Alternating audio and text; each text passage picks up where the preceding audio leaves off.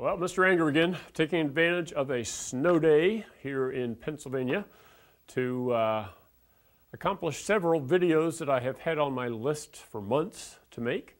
And thankfully we're getting several of them done today.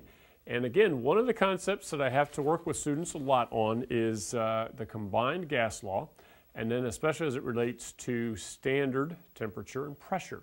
So for this lesson, I'd like for you to have read up through page 30, and we're going to talk a little bit about density, and then we're going to talk about standard temperature and pressure, and we're going to solve one problem together here on page R, number 42 on page R.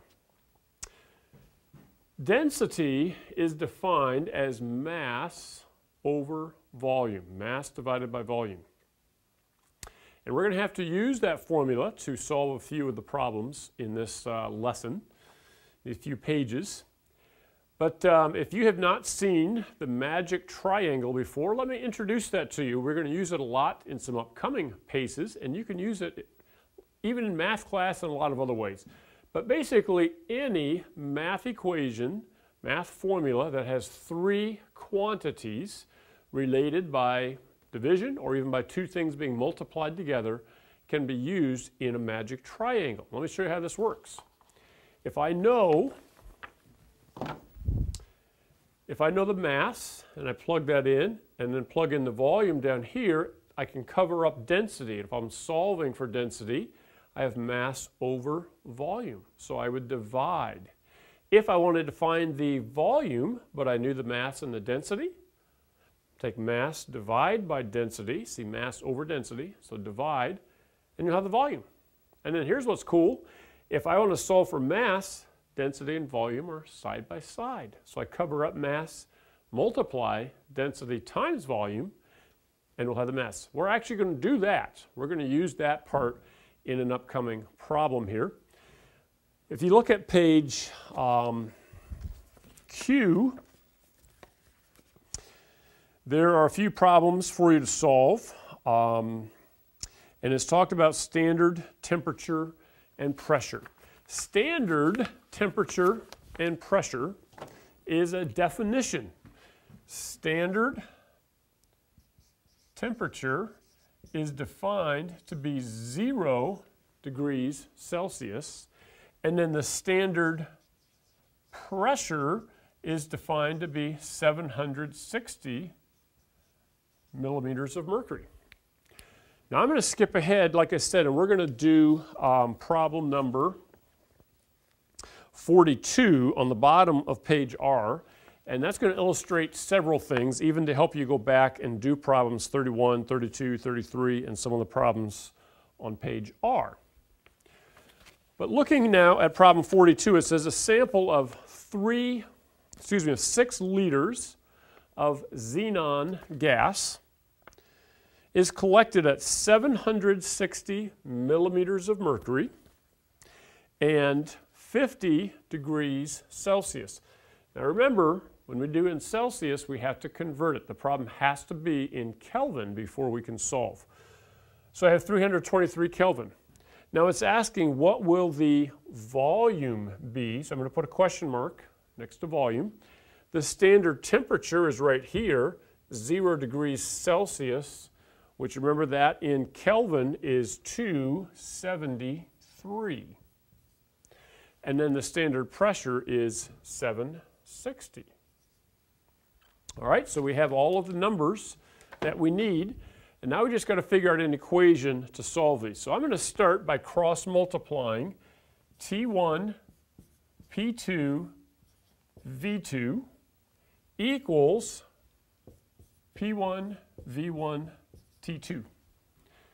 And then again, thinking back to Algebra 1, to solve for one quantity here, I have to get rid of these. Because they're being multiplied, I have to undo multiplication with division, doing the opposite. So I'm going to divide by T1 and divide by P2, and I'll do the same thing over here, T1 and P2. So now I have a formula that says V2 equals, and these are the three quantities. So I'm going to set it up with parentheses, and then we're going to plug in the numbers. So P1 is 960, V1 is 6, T2 is the 273, T1 is 323, and P2 is 760. And remember the little tip in the previous little lesson is multiply these three numbers together, write that number down. Multiply these two numbers together, put that underneath it, and then take your calculator and take the top number and divide by the bottom number, all right? If you just try to go this times this times this, divided by this, times this, your calculator is going to give you the wrong answer, all right? When you do that, you're going to get a volume, and the volume is going to be 6.406. And that's in liters, okay? We keep the units consistent, and we keep the units as part of the answer. Now, you'll notice when you go to score that the answer says that it's 6.41 liters. You say, but I got 6.406. Remember, that has to do with significant digits. If you got this for your answer, you're good, all right? We're not going to take the time to review the rules for significant figures, but that's why the bold answer is 6.41. Now, that's the answer to 42, but if you turn the page, the next question at the top of the page, question 43, says, what is the mass of xenon in the previous problem if the density is 5.85?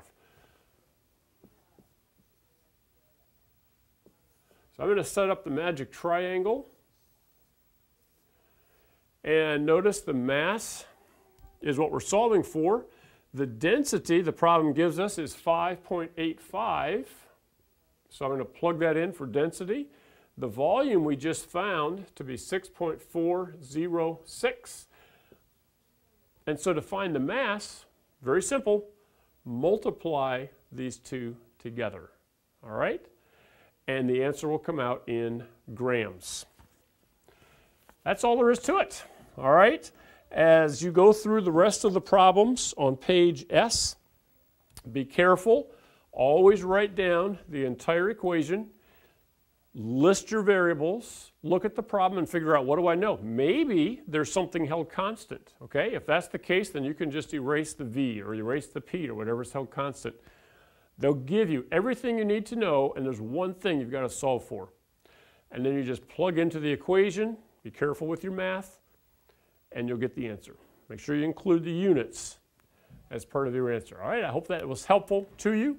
And if you do, show your work, and then when you go up to the score key and you check your work, look to see what they did. There's always a solution guide there, and maybe you just made a little mistake. Look at the work that they have, compare it to the work that you have shown, okay? Don't just do it all in the calculator and in your head. Show your work, and then you can compare and see if you've made a little mistake or if you totally missed it, all right? I hope this helps, and that should wrap it up and get you pretty well ready for the checkup and the self-test. I hope you do well.